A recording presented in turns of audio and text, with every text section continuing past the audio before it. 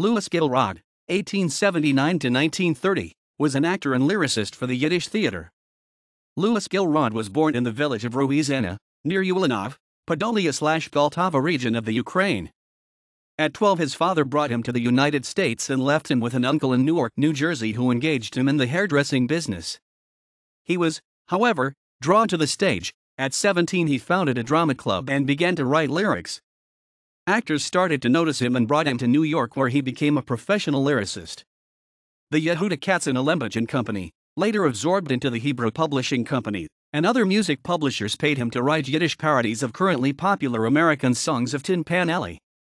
Two of his early successes were "God on zayn mishpet is gerekht and Yisrolikl, aheym."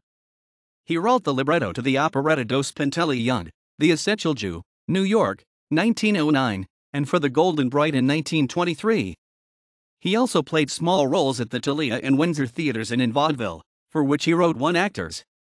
He worked regularly at the National, the Irving Place Theatre, the Lyric Theatre in Brooklyn, and in 1926 at the Public Theatre.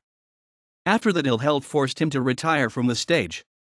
The last show for which he wrote lyrics was Das freylekhe yesoymele of 1930. His wife, Paula Weiss, played in Yiddish vaudeville. He died in New York March 12, 1930.